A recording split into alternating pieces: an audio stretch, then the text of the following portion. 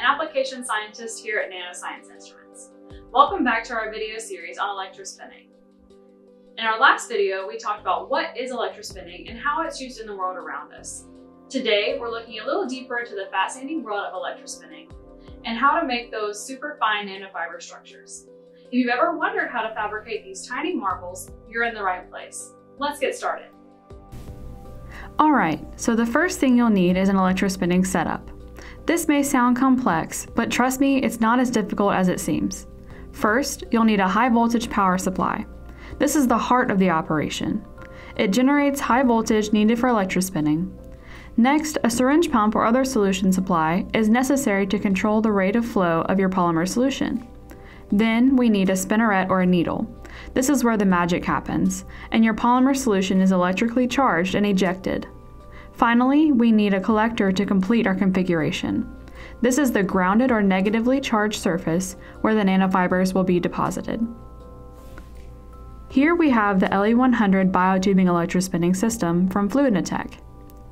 In this setup, we have a syringe pump system to control the flow of the polymer solution, but other setups may have options like pressure vessels, peristaltic pumps, or reservoirs.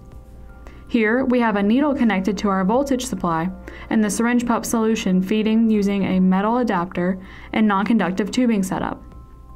In this setup, a 10 cm diameter rotating drum made of anodized aluminum is used as the collector. On the surface of the collector, we have attached an optional substrate on which the fibers will be collected and easily removed. Once you have your setup assembled and ready, here's a basic 5-step guide to begin electrospinning. Step 1. Prepare your solution. Start by preparing your polymer solution. This is usually a blend of a polymer and solvent, but it can be made from many materials. There are a few crucial factors, such as the viscosity and conductivity of the solution, that should be just right for electrospinning.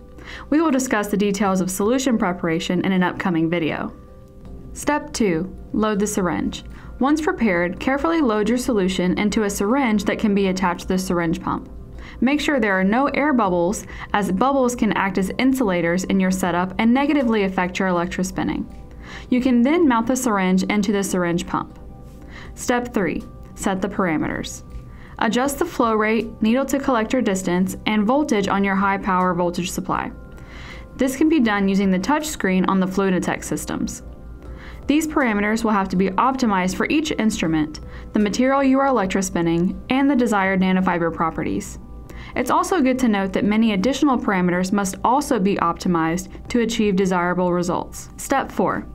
Once everything is set up, activate the setup, including the syringe pump, collectors, and any other accessories, and allow them to stabilize for a few moments.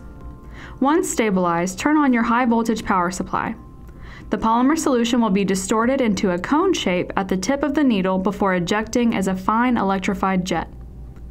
This cone shape is known as the Taylor cone, and it is highly characteristic of the electrospinning process. It can tell you a lot about the quality of your electrospinning, including your solution and what parameters you may need to change during your process. Be sure to watch our next video on the importance of the Taylor cone for more information on this. Going back to our current setup, the electric field between the spinneret and the collector causes the jet to elongate into an ultra-thin nanofiber before depositing on the collector surface. It's truly mesmerizing to watch these nanofibers take shape right before your eyes.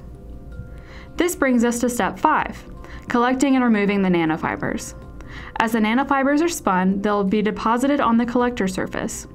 This could be a rotating drum, as we see in this case, a stationary flat plate, or any other surface suitable for your project.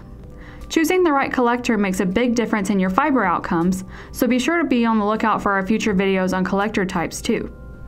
And there you have it, folks. You've successfully electrospun some nanofibers. Keep in mind that there are many variables you can adjust to achieve different results. The choice of polymer, solvent, voltage, flow rate, and many other factors all impact the resulting nanofiber structure. And that's a wrap on our quick guide to electrospinning. I hope you found this video helpful and informative. If you're diving into the world of nanofibers, remember to experiment, be patient, and have fun with it. In the next video, we'll be discussing the importance of the Taylor cone, So don't forget to like, subscribe, and hit that notification bell to stay up to date with more exciting content from Nanoscience Instruments. Thanks for watching, and I'll catch you in the next one. Stay curious.